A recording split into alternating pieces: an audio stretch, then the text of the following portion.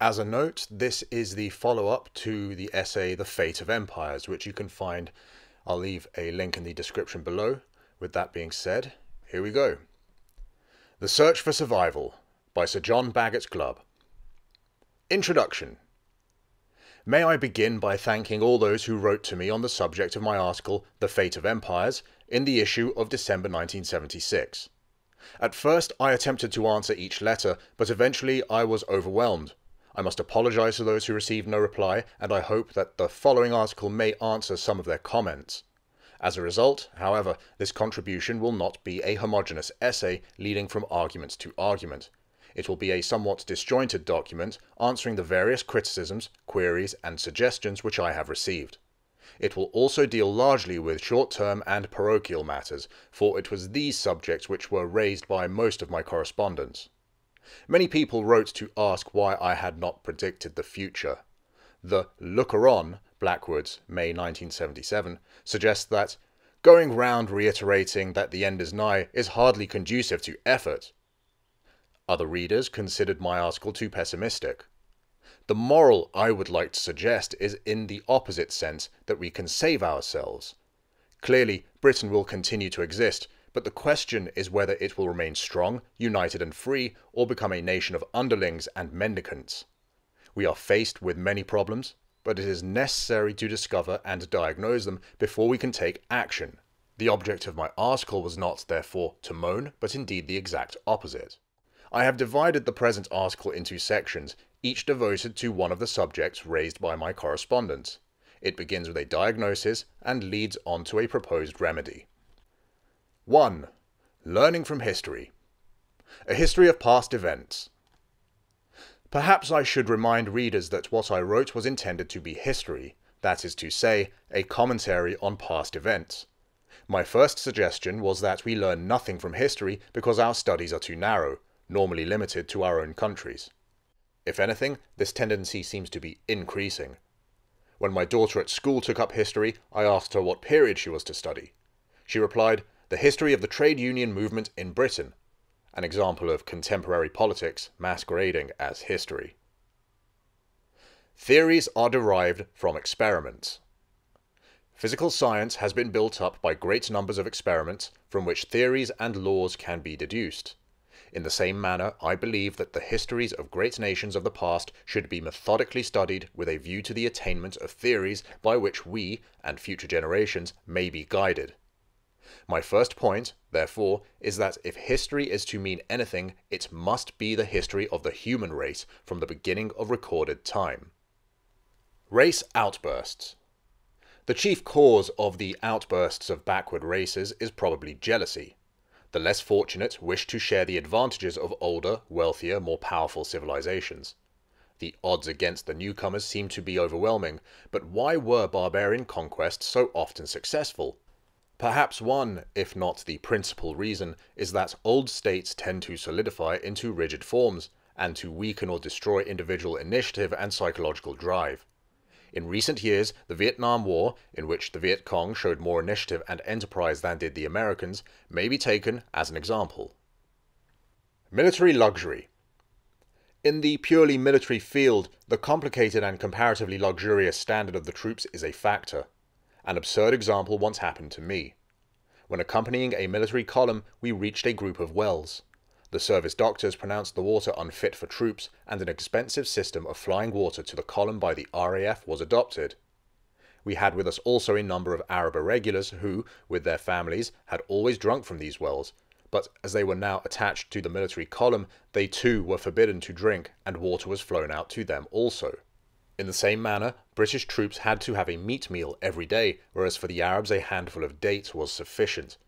It is easy to see how these restrictions arose in a highly organized army or air force. If, on one occasion, a column drank from wells and 3 men developed typhoid, a general order was issued prohibiting the use of local wells. The medical officers, watching the number of calories in the soldiers' rations, ordered a certain quantity of meat. Meanwhile the Arabs, who had never heard of calories, had gone on ahead, each with a handful of dates, and had engaged the enemy. In the kind of operations on which we were engaged, the government won in the end owing to its greater resources, but the operations showed the difficulties produced by the complicated machinery of regular armies belonging to an old nation. 2. Organization and the loss of initiative. Initiative and self-reliance.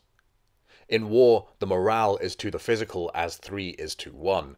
The ultimate result will depend on the energy, enthusiasm, and, above all, the initiative of the troops.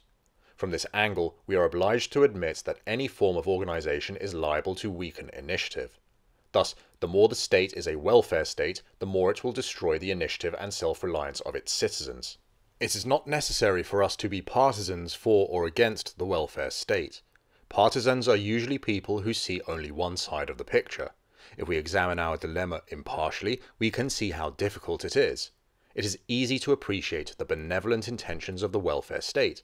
A walk through the slums causes us to boil with indignation. The government, we feel, must do something. Take over the area, move the inhabitants elsewhere, and plan a new layout. In the same way, the ideals of freedom from fear and freedom from want sound so philanthropic. The citizen must be protected from anything likely to alarm him. If he is poor, his wants must be supplied by the state. In the perfect welfare state, the citizen has nothing to fear. He can just sit back and be spoon-fed. Then we discover that it was precisely fear and want which produced individual initiative and drive. All organization weakens initiative. In fact, we ultimately realize that any form of organization tends to reduce the energy, initiative, and enterprise of the individual. The pioneer felled the trees of the forest and built his own log cabin, which he defended against red Indians and wild animals. He became a real man, relying entirely on his own efforts. In our industrial society, the individual is helpless. His job is encased in a closed shop. He can only comply with his union, which may be a nationwide organization with which he has no personal relationship. If he is sick or unemployed, the welfare state provides for him. He cannot leave his job and become self-employed. If he tries to do so, the welfare state applies penalties. We can understand how difficult is the organization of industry. But when a man wishes to earn his living independently, to prevent him from doing so is mere regimentation. Thus, persons who wish to develop initiative are crushed. These considerations emphasize the depth of our dilemma. How can an industrial nation avoid organizing? How can it organize without destroying human freedom and killing enterprise, initiative, courage, and self-reliance? Yet this regimentation and destruction of human initiative has been motivated, in Britain at least, by humane and benevolent intentions. In my previous article, I attributed our decline to too long a period of wealth and power. I am still convinced that this diagnosis is correct. Perhaps, however, we should add to too much organization and regimentation. 3. Dividing the nation. Enterprise and the exacerbation of politics. It would appear, therefore, that one of the results of too long a period of wealth, power, and organization is the weakening of enterprise and initiative. The pioneer spirit sets out to conquer new worlds and to discover new sources of wealth. The decadent mentality no longer embarks on new enterprises. It turns in on itself and begins to quarrel over the division of the wealth inherited from its forebears. A remarkable and unexpected symptom of national decline is the intensification of internal political hatreds, I wrote. This development seems to me to be due to two factors. A. The substitution of money-making for honor, service, or adventure as the object of life. Money-making is a selfish pursuit which destroys the spirit of service to the community. B. The loss of personal initiative and self-reliance in the individual, such as would make him embark on fresh ventures. The result is a sordid squabble for the wealth still remaining. From the point of view of the nation, this is disastrous. Instead of standing together and encouraging our best men to make new discoveries or to win fresh markets, we devote ourselves to parochial feuds. While the workers in our car factories are on strike, the French, Germans, Italians, and Japanese invade and conquer our domestic car market. The ruler should stand for all. So intense does this infighting become that we hear the political leaders of one party promising their party supporters that, if elected, they will injure the other half of the nation. The ruler of the nation, at any given moment, should stand for the whole nation. Britain has for many years been governed by a two-party system, but it is not the theoretical constitution which matters, rather the spirit which inspires the politicians. When all were for the country, differences of opinion on policy occurred, but they did not lead to feuds which divided the nation. The influence of the Crown. With the increasing bitterness in party politics, the Crown is the only influence which covers impartially the whole nation. The bitterness of the politicians is largely due to their desire for power, patronage, and money. The nation itself is essentially moderate and benevolent. Few people, even in Britain, realise how many of their liberties depend on the Crown. There are not many countries in the world which have not, at some time, been subjected to military dictatorships, or at least to a too powerful army general staff. In Britain, however, the armed services swear allegiance to the Crown and, as a result, have been kept out of party politics. The political party in office cannot dismiss officers of the armed services and replace them with officers affiliated to their party, as occurs in many other countries. Likewise, the judiciary can retain their independence of political pressure. Yet there are politicians who would like to erode all these safeguards and to pack the services and the judiciary with their own political supporters. It is well to remember that in 1649 the House of Commons executed the King and abolished the House of Lords. Yet this did not result in a democratic House of Commons ruling for the people. The overthrow of the balanced constitution led to the dissolution of the Commons and to 10 years of military dictatorship. Secession.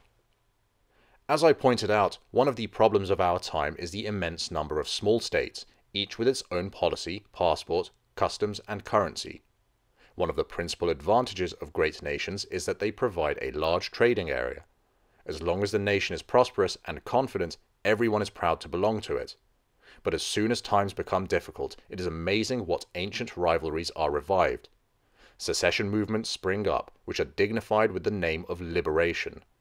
Where successful, these moves further narrow the free trading areas of the world and the possibility of peace and prosperity.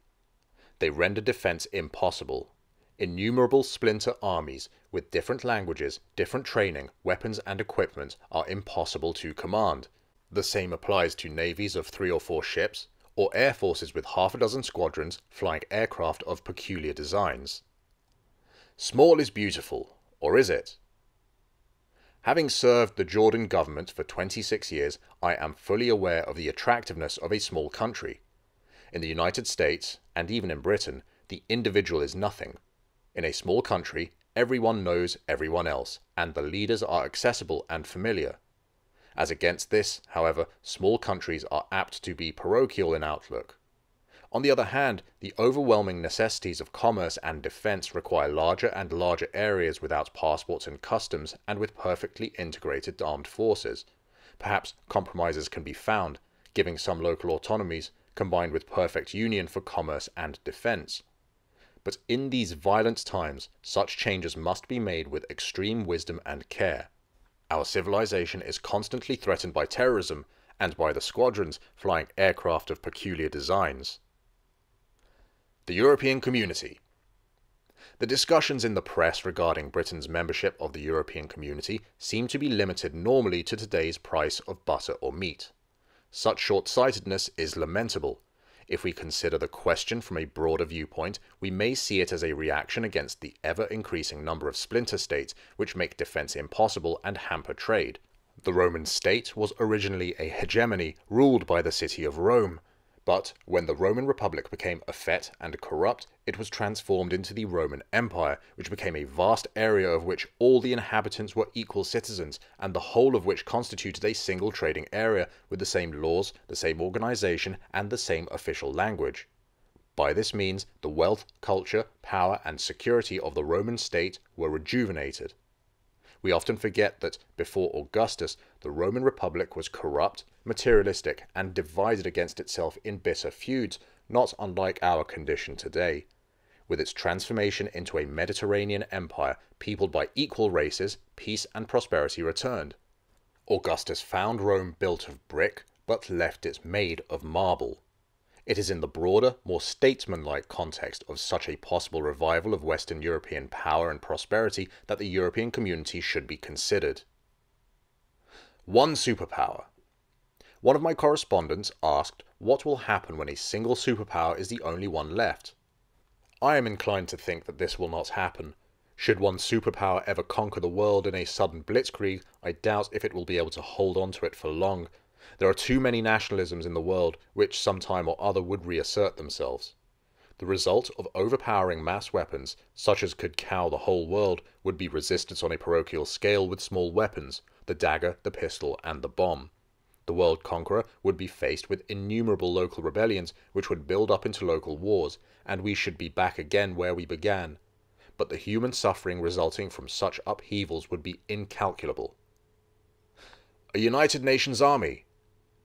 Some years ago, our idealists were advocating a United Nations Army to discipline these countries that refused to obey the organization. Fortunately, these proposals seem now to have lapsed. A worldwide organization with the means of enforcing obedience to its orders would either be a fiasco or an unbearable tyranny. 4. Sea power. Command of the sea. Another subject raised in this correspondence has been that of sea power. In my first article I wrote, "One of the more benevolent ways in which a superpower can promote both peace and commerce is by its command of the sea. Land garrisons established by a great power in a dependent territory are liable to provoke the resentment of the population, but visits by a fleet are usually extremely popular. The century of freedom from great wars, from 1815 to 1914, was largely due to British command of the sea.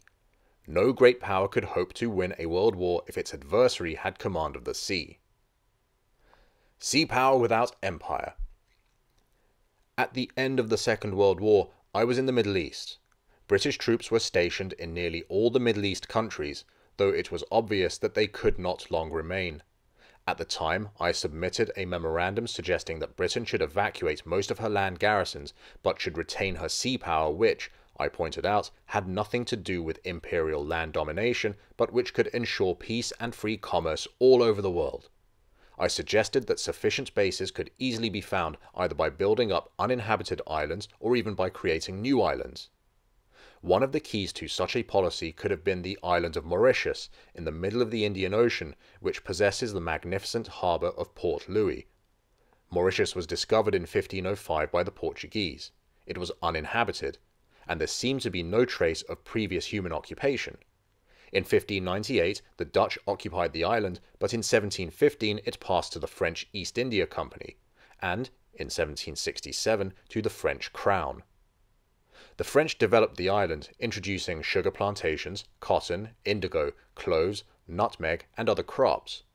During the long Anglo-French wars, from 1789 onwards, it was a French naval base and inflicted disastrous losses on British shipping.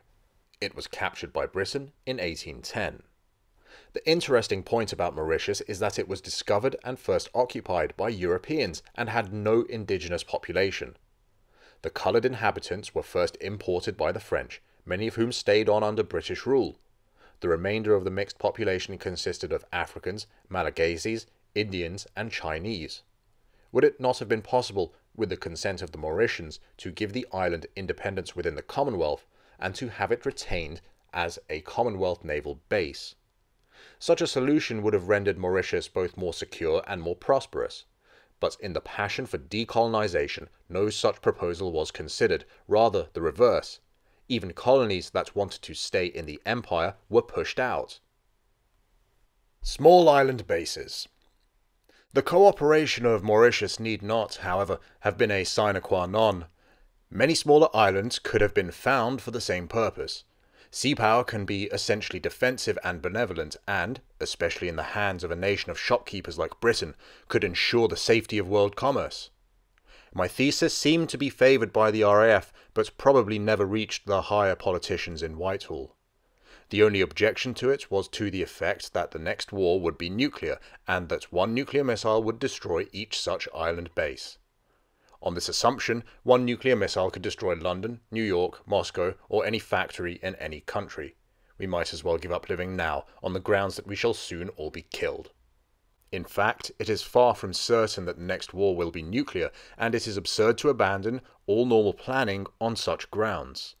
Moreover, the maintenance of British and American naval power all over the world would have been a major factor in the prevention of any future world war, nuclear or otherwise. The Seychelles. While I was writing these lines, the press announced a coup d'etat in the Seychelles, a former British colony, now a member of the Commonwealth. The head of state was in London at the Commonwealth Conference. The Seychelles are just a group of islands as could have been used as bases for Anglo-American sea power.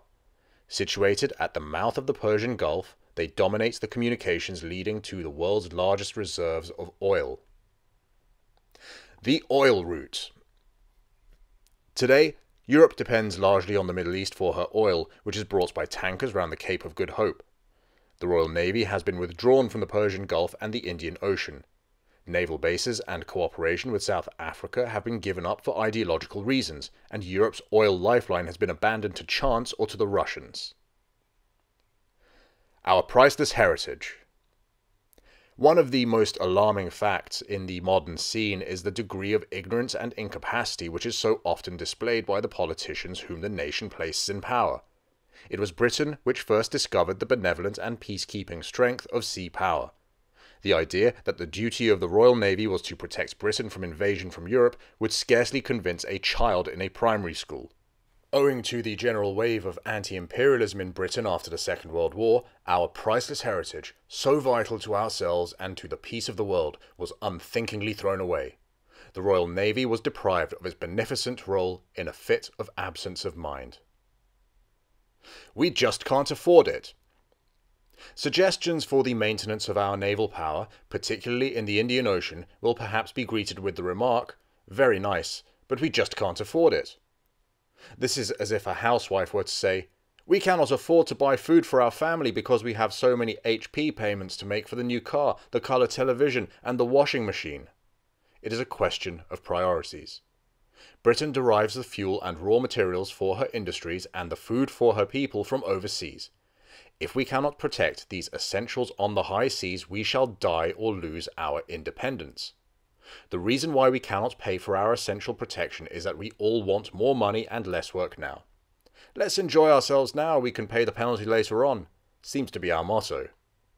We cannot survive unless we take a more serious and far-sighted view of our needs and obligations. 5. The lust to coerce. Liberty or compulsion. One of the most unfortunate tendencies which permeate modern thinking is the reliance on coercion. If we do not agree with anyone, we attempt to force him to comply with our views, if not with weapons, then with strikes, blockades, or boycotts. We believe the policies of South Africa to be mistaken, but if we were her ally and partner, we could exercise more influence on their modification than we can do by boycott and disavowal. The narrow-mindedness is extraordinary. We loudly proclaim the freedom of the individual, but if anyone dares to differ from our views in any respect, we immediately declare a blockade, a strike, or a boycott. We claim to desire peace, yet we constantly stir up bitter hostility by our impatient intolerance. Would it not be wiser to be more calm, to reason, to discuss, and to persuade amicably, than to issue peremptory ultimatums? Are we justified in assuming that we always know best, and that others had better agree with us or else? We assume this attitude in our internal affairs as much as in dealing with foreign nations. If the House of Lords rejects a bill, we hear cries to abolish the upper house. For trivial reasons, employees call an official or unofficial strike, the resulting suffering falling on our fellow citizens. Every one of us seems to aspire to be a little dictator, though we all loudly denounce dictatorship. The use of violence. I will not speak of the use of violence on moral grounds. The immediate results in human suffering are obvious enough. I will discuss it only in terms of its self-defeating futility. For human nature is such that the use of violence produces resentment. The victims of violence are embittered and nurse the desire for revenge. Sooner or later their resentment will lead to counter-violence, which in its turn will cause another wave of counter-violence lasting perhaps for centuries. Thus the wars of Napoleon may be seen as the cause of the Franco-Prussian War of 1870 and of both world wars. In 1170, Strongbow, the Norman Earl of Pembroke, crossed to Ireland at the request of the King of Leinster, who had been driven from his throne by his neighbour, the King of Connaught. In 1172, Henry II crossed to Ireland. The effects of these initial acts of violence are with us to this day. The same process may be traced all over the world in the form of racial rivalries and family or tribal blood feuds. That violence solves nothing and only breeds more violence is a universal human law. The need to maintain strength. At the same time, although we may realize the manner in which violence only breeds more violence, we must appreciate also that many nations deliberately intend to use violence to achieve their selfish ends. To abandon or to reduce too drastically our own armed forces is, therefore, not the way to end wars, but more probably to increase them. Those who consciously rely on violence would thereby be encouraged to embark on the offensive. To reduce our armed forces in order to spend the money saved on social improvements is thus dangerously short-sighted. It might lead to another war which would result in the loss of all our social services and possibly also our national independence. Strength wins respect in this world. If we really want peace and the abandonment of violence, we need to be strong in order that we may be listened to. Our present situation is the reverse. Nobody listens to our admonitions, owing to our weakness. Yet we continue to tell everybody else how to behave, as though we were the patriarch of all the nations. Thereby we expose ourselves merely to resentment and contempt. Advice offered by the weak is rarely followed by its recipients. 6. Energy and leadership. A decline in physical energy. European visitors to London at the beginning of the 19th century were impressed by the intense activity which they saw. Everybody in London was in a hurry. But in the second half of the century, this peculiarity was transferred to New York, where the pace and pressure of life were said to be almost unbearable. But in the February 1977 issue of Blackwood's, Jean Gimple tells us that in 1956, the men and women in the streets of the United States were now walking to and from work in as leisurely a manner as if they were in Rome, and like their counterparts in Paris, many executives were taking 2 hours or more for lunch. To what are we to attribute this regular decline in energy in old nations? Is it a physical phenomenon, the result of comfort and overeating?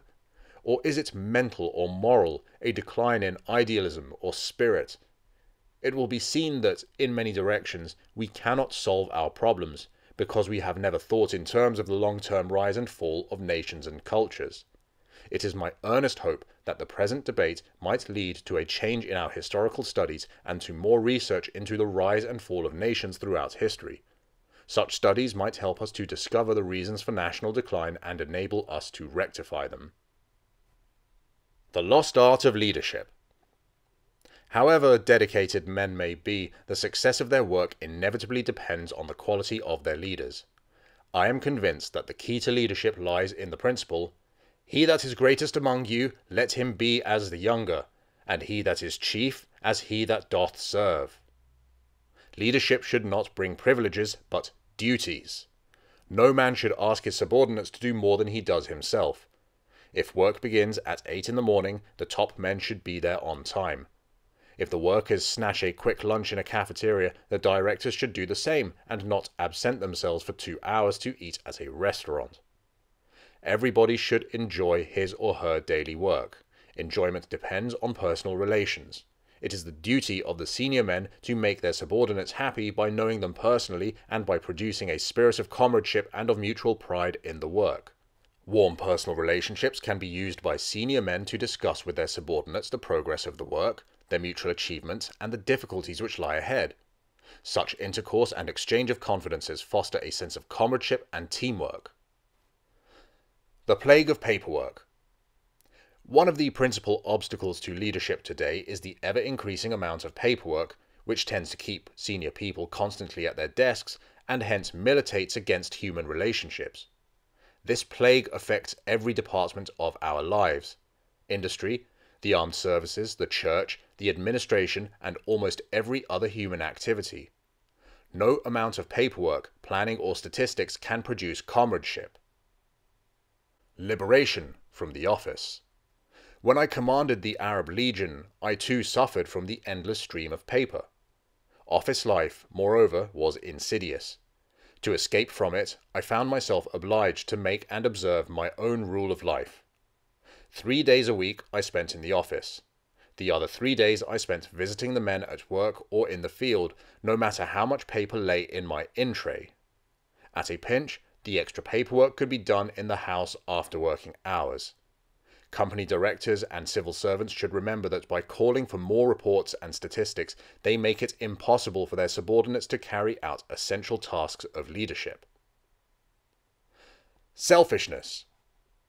I recently received a letter from a friend in the United States in which he said that the outstanding characteristic of life in that country today is selfishness. This peculiarity seems to me to be due to the fact that the acquisition of money has become the chief object of our lives. As I said in my first article, we make money for ourselves, not for our community or our country. We may, however, extend the charge of selfishness from individuals to confederations, trade unions, and businesses, each of which concentrates on the interests of its members, disregarding the country as a whole, and other bodies similar to itself. The necessity for work. The motto of the school at which I was educated was Labor omnia vincit. Work conquers everything. Asian immigrants often arrive penniless in the United States, but within 5 or 6 years they are wealthy and well established. The reason is that they are prepared to work day and night, whereas the Native Americans work only short hours. Trade unions have undoubtedly achieved great things in Britain, but they have also largely contributed to her decline by urging their members to restrict their output. A constructive outlook necessitates hard work, increased production, and an energetic policy of expansion. Such an attitude would result in the earning of increased wealth, leading to higher wages and an improved city environment. Business executives who spend 2 hours at lunch and shop floor workers who limit their own output are two faces of the same coin, a decline of energy and, above all, of enthusiasm. We need constructive leaders who can rouse the nation to new energy and enthusiasm, as did Winston Churchill in his 1940 speech to the British people, when he told them that he had nothing to offer but blood, toil, tears, and sweat. Politicians who seek votes by promising the electors more money cannot supply positive leadership. Human beings can only be roused to enthusiasm by a clarion call to service and sacrifice for a noble cause. Corruption. Another deeply alarming symptom is the appearance of bribery and corruption in our public life. One outstanding quality which has characterized British civil servants for more than a century has been the absence of bribery. Living a great part of my life in the Middle East, I have endlessly heard the people of those countries express their surprise and admiration at the fact that British officers and officials never took bribes. In the last few years, alas, we read of an increasing number of cases of bribery and corruption involving British public servants. Corruption is a cancer which destroys a nation from within. Intellectualism cannot provide a solution. I indicated the shortcomings of intellectualism in my first article. We suffer today under the illusion that human cleverness can save us. A new ideology, a lot more new laws, more intellectual planning, a change of the party in office. These are offered as remedies for our distresses.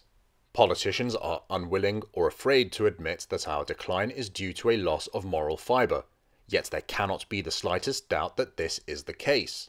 No amount of intellectual cleverness can restore greatness to a nation which has lost its energy, its initiative, its honesty, and, above all, its dedication to service. Only readiness for self-sacrifice can enable a community to survive, I wrote in my first article. Our problems, therefore, are how to secure the reform of moral standards and how to bring about devotion to service and sacrifice. Hitting them for 6. Personally, I believe in Britain. If we could only shake off our negative attitudes and resolve to stop our internal quarrels and to set ourselves energetically to work, I believe, to use a British metaphor, we could hit all our detractors for 6. 7. The position of women. Feminism. I was surprised to receive little comment on my remarks regarding the increase of female influence in public life in times of national decline. I mentioned that the Arab feminist movement came to an end at the close of the 9th century, when the breakdown of public security made it unsafe for women to go out into the streets unescorted. Once again, we do not know the reason for the emergence of women into public life in periods of decadence, because the rise and fall of nations have never been studied by our historians. Is there some way in which the men of a nation can become decadent, but not the women? Reversal of the sexes. The increasing prominence of women in public life seems to coincide with a desire on the part of some men to imitate women. In Baghdad, there were young men who wore female clothes and strings of beads. This tendency may coincide with an increase in homosexuality. This has been called the reversal of the sexes. The men want to be women, the women men. Of course, the majority of men and women continue to marry, to produce families, and to observe the normal relations between the sexes. Nevertheless, the reversal of the sexes seems to be a sign of decadence. Again, however, while recording this development, we are unable to offer an explanation or a cure. Women and the next generation. When considering the future, we realize the importance of women in deciding the quality of the next generation. The first 10 years of life stamp the future character of a child, and during those years the influence of a good mother can be decisive. We can probably say with confidence that most of the great men in history owed their characters to their splendid mothers rather than to the example of their fathers. It is for this reason that the modern tendency of women with small children to go out to work seems so fraught with future danger for our country. Broken homes. The ever-increasing number of men and women who desert their spouses and children to run away with someone else provides an alarming portent for the future. The children, dragged from pillar to post, grow up mentally unstable, refractory, cynical, and delinquent. No statement could be farther from the truth than the claim that my morals are my own affair and are nobody else's business. The morals of every one of us are of vital importance to the future of our country. Noble and selfless service. God, we are told, created us male and female. But women seem to me to have rendered the more noble and selfless service and to have been the vital foundation of the nation. They toil day after day at their domestic duties and at bringing up their children without the apparent rewards and publicity enjoyed by men. No doubt, the realization of the selfless service carried out by women gave rise to the veneration which occurred here and there in the past. But even among ourselves, such practices as opening doors for women, allowing them to pass first, taking off the hat or giving up seats to women were symptoms of the same feeling. They indicated that the nation was founded upon its women, who consequently deserved the respect and the veneration of men. More liberation. Of all the internal quarrels to which we devote so much of our time, the most absurd is surely the demand for the liberation of women. Both my grandmothers died before 1910, but I can remember them clearly. Certainly no suspicion of inferiority ever entered their minds. They presided like empresses, gentle and beloved, over their children and grandchildren. Any good I may have done in my life I attribute principally to the influence of my mother. Women and culture. We must also remember that women are the inspiration and the guardians of romance, poetry, and culture. Any man who has served in an army at war, or in a distant region where there were no women, realizes how coarse and brutal men can become without female influence. Men are the common clay of the human race, the hewers of wood and the drawers of water. How tragic it is that women, our guardian angels, the inspirers of all our best actions, should desire to descend from their high estate and rake in the mud of the sordid rat race. 8. Population and the future. The unexpected happens. When attempting to discuss the future, it is interesting to observe that, all through history, the wisest men of their time have completely failed to foresee events. Providence always seems to have an utterly unexpected card to play. Who, 10 or 20 years ago, foresaw the sudden enormous wealth which Iran and Desert Arabia have acquired in the last 3 or 4 years? Means of transport and communication. It is obvious that modern means of transport and communication must profoundly affect the future. Some people foresee the development of a single human race sharing a common mixed culture. Such forecasts are no more than guesswork. The emergence of a single race and culture over the earth seems to me to threaten a tragic monotony and impoverishment in human life. Nevertheless, it is worth noting that propinquity does not necessarily mean either cooperation or fraternization. The Greeks and the Turks have lived together in Cyprus for centuries, and only in the last few years has there been violent hostility. Ireland is another example of two races which have never amalgamated. Is it not more probable, at least for a long time to come, that the ease of transport from one continent to another may result in the creation of many pockets of persons of various races, isolated amid different ethnic majorities? Is compulsory integration wise? Middle Eastern governments always realized that people prefer to live in their own communities, with others of the same language, customs, and religion.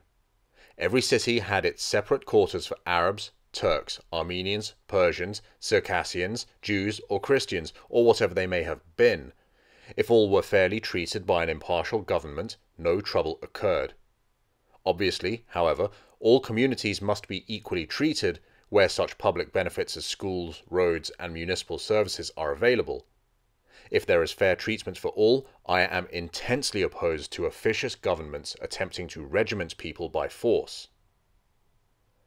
National homogeneity. The idea of national homogeneity seems to be of Western origin and has given rise to many problems. In the United States, troops have been used to compel black and white children to go to the same schools. The Israeli government evicted hundreds of thousands of Palestine Arabs from their homes and their country by military force. The population of Israel was to be entirely Jewish. The intellectual conception of homogeneity in an age of rapid transportation seems destined to lead only to violence and hatred. It is true that, in my first article, I referred to the influx of foreigners as a source of national weakness, as indeed it is. I am inclined to think that homogeneous nations would be better. I do not mean thereby the rigid exclusion of all foreigners who may enter a country for business or as technical experts or for similar causes, but the mass transfer of populations. But as transport becomes easier and faster, mixed populations may become inevitable. In such cases, the mutual toleration of different communities seems to be wiser than the attempt to integrate them by force. World population. One of my correspondents offered the criticism that I did not mention the enormous increase in world population. My excuse is, once again, that I was writing the history of the past. I must confess, however, that I do not know what the effect of world population increases may be in the future. In general, the more sophisticated nations do not increase much in population. The immense increases in the populations of Asia may well constitute a threat to other nations. 9. The spirit makes alive. The effect of spirit. In all problems, it is not the cleverness of the planning which can ensure success, but the spirit which inspires the persons involved. Love will always find a way. Love, we are told, is patient and benevolent, is not jealous or arrogant or selfish, and is not easily provoked. To some extent, the present ideals of the British Commonwealth are based on this spirit, if its leaders can live up to it. Above all, it means not to use compulsion, except in the very last resort. That is, if it is the only way to protect the weak from the most terrible forms of oppression. A revival of religion. I am convinced that moral standards can only be raised by a revival of religion. The proliferation of isms in our own times proves that no intellectual panacea can command general support. A group of clever people produce a theory of society which they are convinced will result in an earthly paradise, but it is impossible to build a dream society with violent, selfish people. Their theories are bitterly attacked by other groups, and conflict and hatred result. Religion alone can persuade men to abandon their immediate short-term selfishness and to dedicate themselves to the common good in complete self-oblivion. By religion, I mean the conviction that this life is not the end, that there is a spiritual world which, though invisible, penetrates all creation, and which can strike a sympathetic note in every human heart. To accept the existence of this vast spiritual world immensely enlarges our horizon and enables us to see the pettiness of our quarrels and our attempts to grab for ourselves. It can result in a gradual transformation of our characters. But more often than not, pride in our own cleverness closes our minds to the spiritual world which everywhere surrounds and envelops us. A message of hope. The object of my first article was not, therefore, to moan that the end is nigh, rather the reverse. Our decline is due not to external forces over which we have no control, but to our own greed, selfishness, and immorality, and to our loss of courage and energy. The fault, dear Brutus, is not in our stars, but in ourselves that we are underlings. These are failings which each one of us can help to rectify. Our duty is, therefore, to inaugurate movements for the reversal of these trends, scrupulously to carry out our duties to our families, to work as hard as we possibly can, and to carry our subordinates with us through comradeship and personal relations, to seize every opportunity to speak and to write in favour of self-sacrifice, service, and unselfishness. It is above all the revival of our spirit which will transform our situation and guarantee our future. Our country is obsessed by the grudging spirit of, "Why should I?" We need leaders to inspire us once again with the spirit of selfless service. But if our leaders are incapable of setting us such an example, we must do it ourselves. We need the spirit of the prophet who, when he heard that hard service was needed, cried joyfully, "Here I am! Send me!" Summary. 1. Our teaching of history should be modified so as to include the history of the human race. 2. There can be no doubt that too long a period of power and wealth leads to decadence. We must diagnose how this occurs and take steps to rectify it. 3. Old nations suffer from atrophy owing to organization, to rigid forms, and to an ever-increasing bureaucracy, destroying individual initiative and psychological drive. 4. The armed forces recruited from a welfare state tend to lose initiative. Too luxurious a standard of living results in their becoming all tail and no teeth. 5. Too much organization from above tends to destroy initiative. One of our chief problems is how to avoid over-organization in an industrial nation. 6.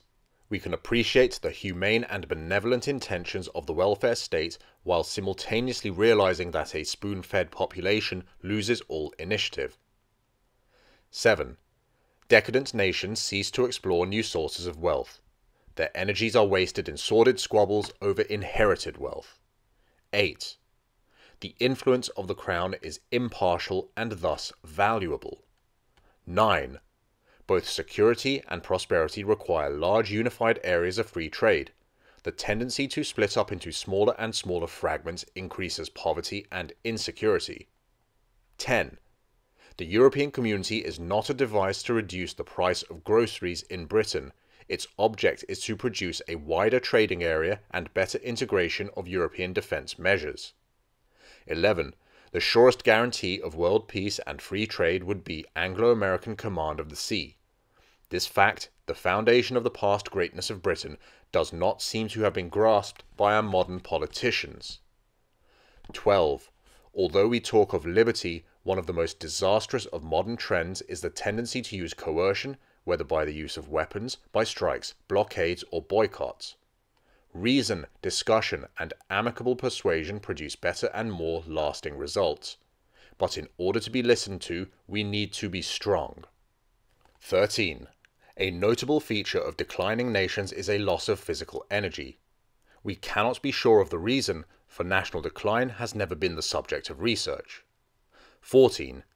Every one of us can contribute to the recovery of our country by working harder and by fostering a sense of comradeship and teamwork. 15. Bribery and corruption in public life are new features in Britain. They cannot be obliterated by more laws or by increased penalties, but only by the diffusion of a higher standard of morality. 16.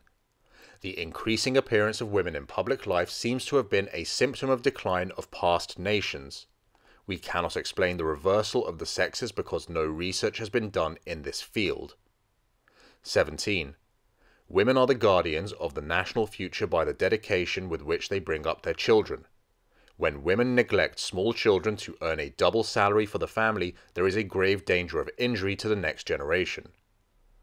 18. Men should venerate women for their noble and selfless service. Women, in their turn, would do better not to descend from their high estate. 19. Ease of travel and the increase in world population may inevitably lead to mixed populations.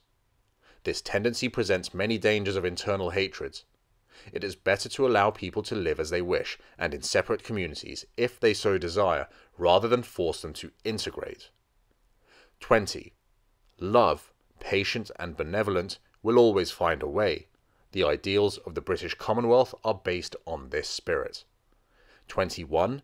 Only a revival of spiritual devotion, not fashionable isms, can inspire selfless service. 22. Each one of us can contribute by leading moral and dedicated lives and by speaking and writing in that sense. If we have no leaders to inspire us, we must go it alone. And that ends A Search for Survival by John Bagot Glubb. Thank you for listening.